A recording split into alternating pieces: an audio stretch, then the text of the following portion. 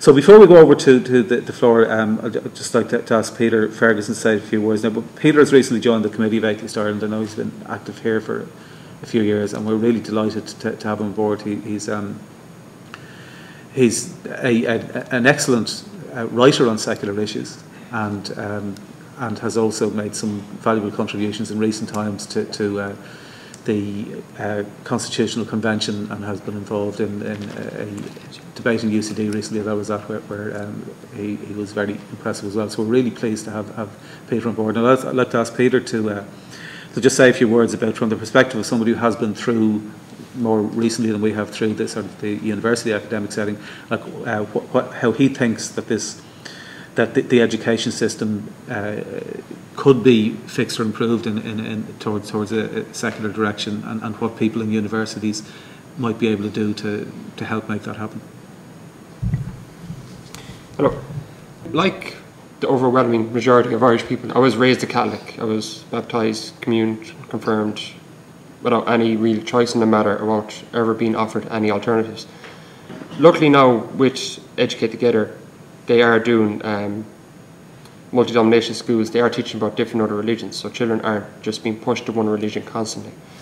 But there still isn't any information out there about atheism, and that's why I think one of the most exciting projects with Atheist Ireland is for a secular education and teaching about atheism. Because, for instance, when I was 9-10 years of age, I kind of asked an awkward question to a priest of where God came from, and being a persistent child, I kind of asked a few times because the answer he was giving me wasn't satisfactory to me. And eventually, when the priest left, I was given out to and punished by the teacher for asking so many questions. And I'm assuming a lot of people who brought up in taught in Catholic education have similar enough experience where you were just asking questions, especially in religion, was a big no-no. And I think that's, a real detriment to any sort of education.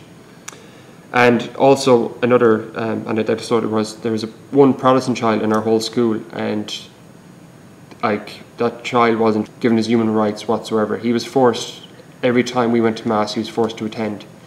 And when we were doing our communion and confirmation, we were done through the school, he was forced to sit down the back of the church. And that's essentially just a blatant denial of his human rights.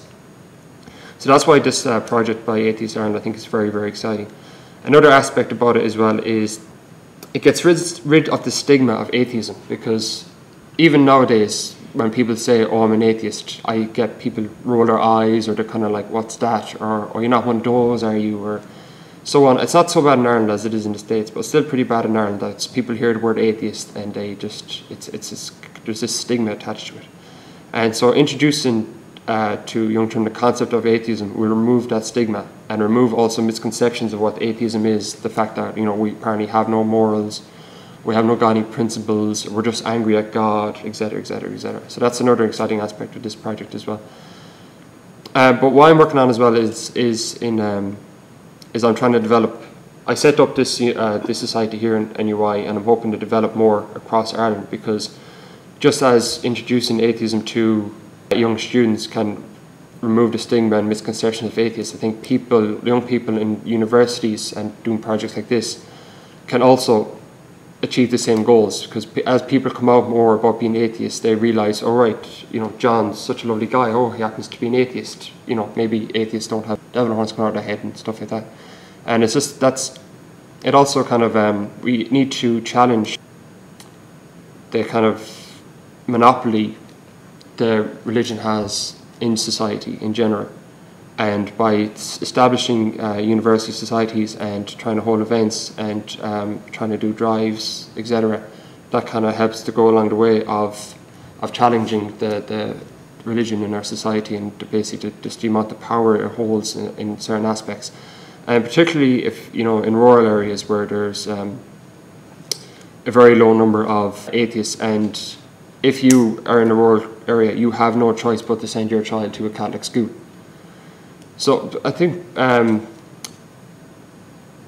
more atheists become involved in society and the more vocal and public they are about their atheism, the better. And also education is definitely one of the key aspects to that in both university and both primary school. It's basically just, no matter what age you are, you can be educated about atheism, and obviously just the more people are educated about atheism, the better it is for atheists in general, and not just atheists, but minority religions even as well. Like, we just need more information, because at the moment it's just Catholic information is out there the whole time, and a lot of it, especially when it's about minority faiths or non-religious people, the information out there is just false, or just shrouded in misconceptions, and basically we just need to challenge that constantly in primary school and universities. And that's my role, is to try and set up university groups so we can achieve that goal.